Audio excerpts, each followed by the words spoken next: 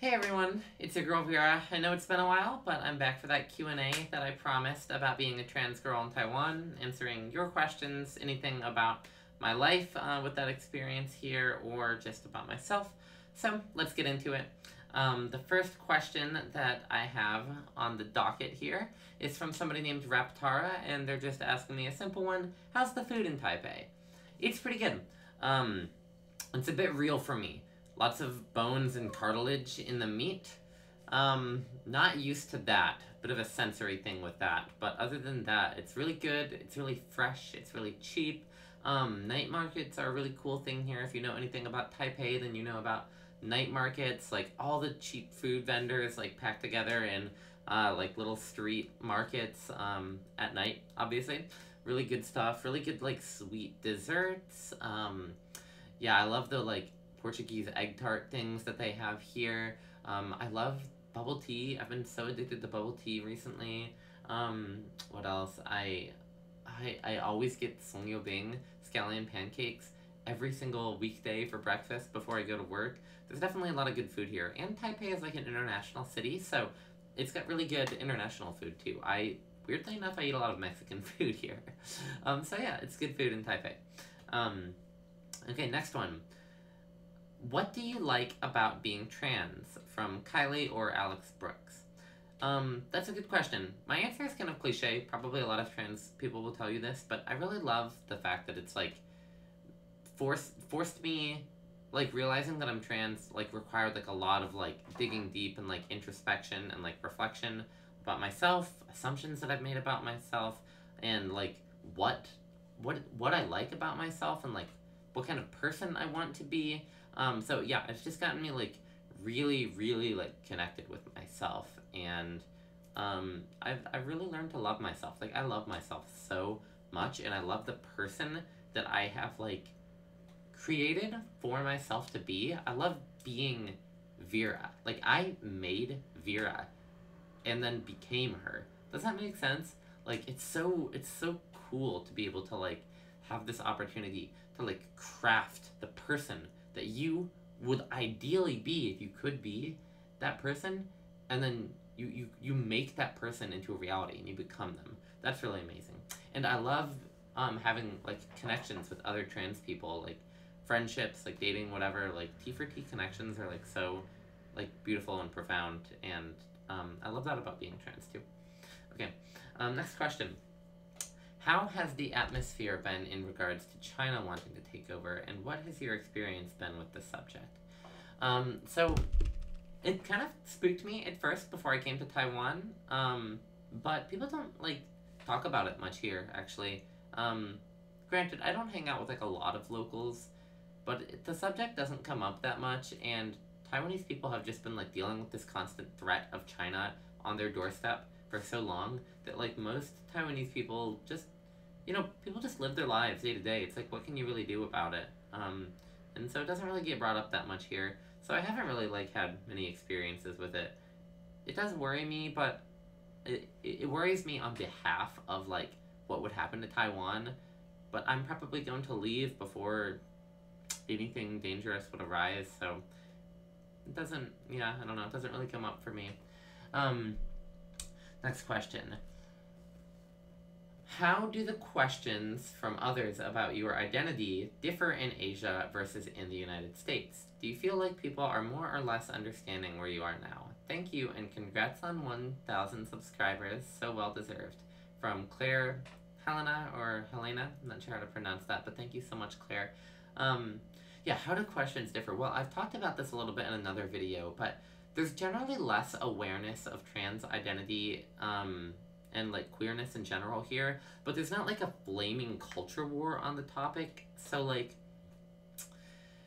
I don't, honestly, it also doesn't come up that much. I'm really fortunate to be like, I pass pretty well. So like, most people don't know that I'm trans as far as I can tell, or at least they don't bring it up. And the only people that I really do talk about it with are like other women and queer people that like I'm intentionally having a conversation with about it. And those conversations end up being pretty similar to the US. Like, people are chill. I think a strength of mine is finding good chill people who, you know, I'm not gonna be friends with somebody who like would be weird about me being trans anyway. So yeah, and like it just doesn't come up like much from like random strangers and locals and stuff, because fortunately I pass well, and I think that would be pretty taboo here, even more so than in the US, to just like randomly question somebody's gender. Okay, next question.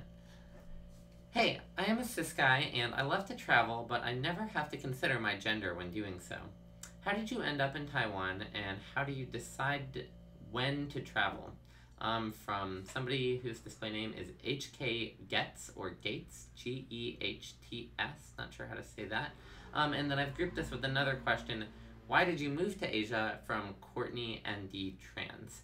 Okay, thanks guys for those questions. So, I'll just quickly answer how did you end up in Taiwan and why did you move to Asia together.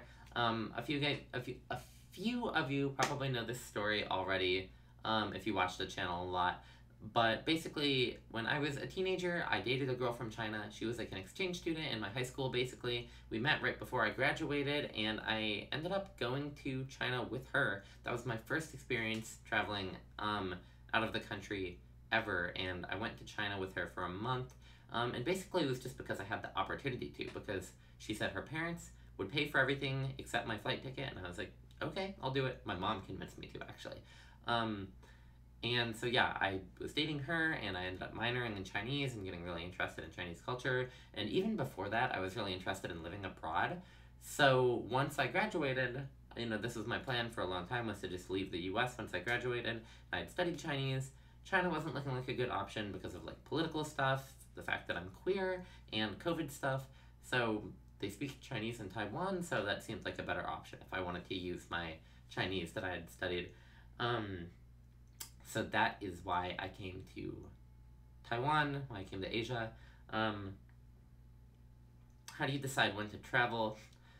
I basically travel when I have the opportunity to, when I have enough money, when it makes sense in my life. Like I said, I've just been planning to move out of the US after I graduated for quite a long time. So that was like a pre-planned thing. I've been planning on this for a while. And your first thought about, hey, I'm a cis guy and I love to travel, but I never have to consider my gender when doing so. Yeah, that was, it was definitely a concern, but fortunately, like I said, since I pass well, it doesn't come up much. Like a year and a half ago, I went to Peru, and it was a little bit sketchier then, but I was traveling with, like, a friend, who was, from outward appearances at the time, a cis guy, even though they aren't a cis guy. But that's how they appeared at the time, and that like made me safer. And also, I just have like a pretty cavalier attitude about things. Like, I'm gonna go travel. I don't care what people say or do or whatever. Like, I can take care of myself. Like, I'll deal with it. It's fine. But I am glad that I had my friend there to like, you know, we can rely on each other for safety a little bit. Okay. And next question: what is it like living in a completely different environment? If it was any different, how so? From somebody named Vana. I think Vana, V-A-N-A, all caps. Thank you, Vana, for the question. I mean, it's so different. Like, moving to the other side of the planet is challenging. Like, it's really hard. I can't, like, state that enough. I haven't had the best mental health this past year. I've been kind of depressed, and I've realized that, like, I really depend on social connections as like a foundational element of like stability in my life.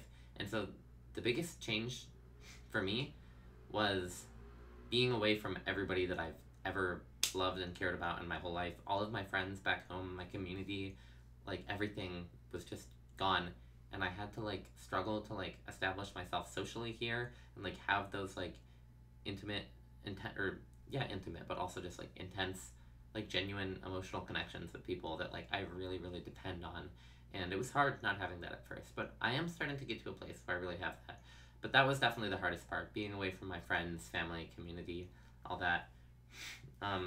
Completely different environment. The main thing, that it doesn't have the people that I love and care about. Okay, next question. What do you miss the most from the US? From Naxos. Love you. Okay, like I said, family, friends, my community. Miss everybody. I miss you. Um, and honestly, the food. Like, I really want Olive Garden. I want a chili dog. I want mac and cheese. I like being away from like I don't know. They have like some American food here, but it's just like all the food that I grew up with, like which I didn't even realize it, but like comfort food for me, and not having that accessible, I get cravings sometimes for sure. Okay. What has been the biggest culture shock about your move? From David Kent. Um, Food is a big one. Like I said, the meat is a little too real for me sometimes, all the bones and cartilage and fat, and not having the food that I'm used to. Um, in terms of culture shock, though, the other really big thing is like clothing norms. People dress very warmly and very modestly here. Like long sleeves and pants all the time, even when it's warm out. It kind of blows my mind, and especially the first couple weeks when like it was summer and I had like just stepped out and like everybody was in like jackets and long sleeves and pants, and it was like 95 degrees, like 30 plus Celsius, and I was like doing my normal thing of like cropped tank tops and like mini skirts and micro shorts, and I felt naked compared to everybody else, and obviously everyone was staring at me, which I like, now I realize it's because I'm a foreigner, mostly because I'm white. I'm like a tall foreign white girl with aggressively curly hair. I definitely stand out here, and then the way that I dress does compound that, but like, yeah, I definitely stand out. So it really freaked me out how much I was getting stared at, and I like really tied that to like, oh my god, everybody dresses so differently from me. It's so crazy. But I actually think that like, I don't know, I would get stared at anyway, and I kind of like being stared at sometimes. Sometimes it's not cool, but sometimes it's like, yeah, I'm a hot girl, like, you should be staring at me. Okay, and then the last question that we have, what is your favorite album from my brother, going on his Phoenician Diaspora account? It's very cool, weird, trippy little videos. Look it up on YouTube and Instagram, Phoenician Diaspora. Okay, what is my favorite album? You know it's Weezer, baby, the Blue Album, 1994, classic. Yeah, I mean, it's gotta be, like, ever since I was 14, that's been my go-to favorite album, and I love so many different albums, and it's really hard to choose a favorite, but that's been my go-to forever, so, yeah, Weezer, Blue Album, 1994. I also really like this album called, I mean, I love so many albums, but just recently I was thinking about another favorite of mine, Healing by In Love with a Ghost, which is this really cool, like, artsy, gay little, I don't know, it's kind of like a combination of, like, chiptunes and piano and lo-fi and a bunch of different things.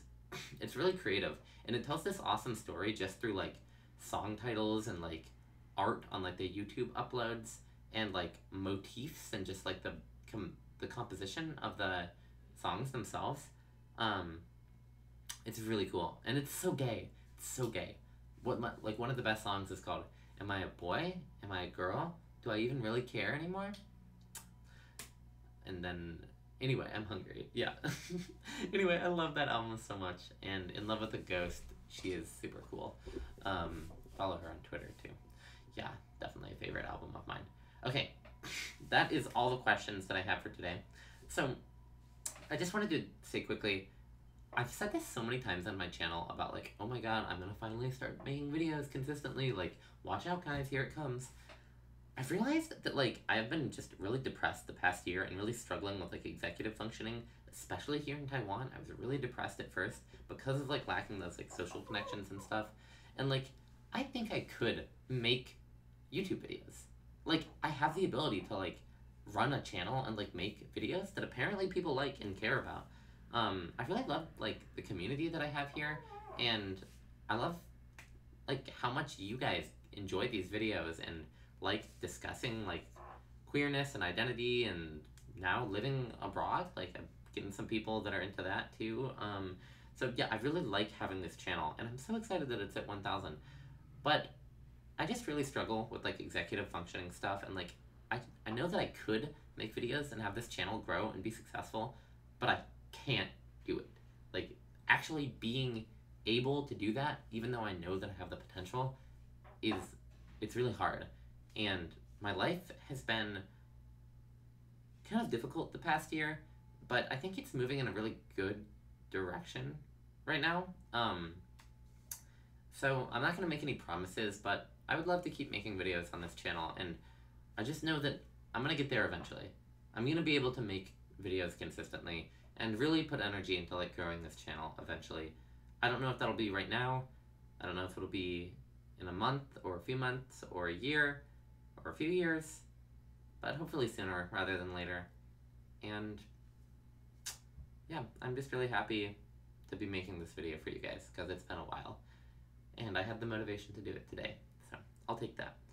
So thank you guys so much for watching. Go ahead and watch another video if you choose to do so. I would appreciate that. Leave a like, subscribe, all the YouTube things to help me grow the channel. And oh, I have to go take out the trash, so I will see you guys later. Bye!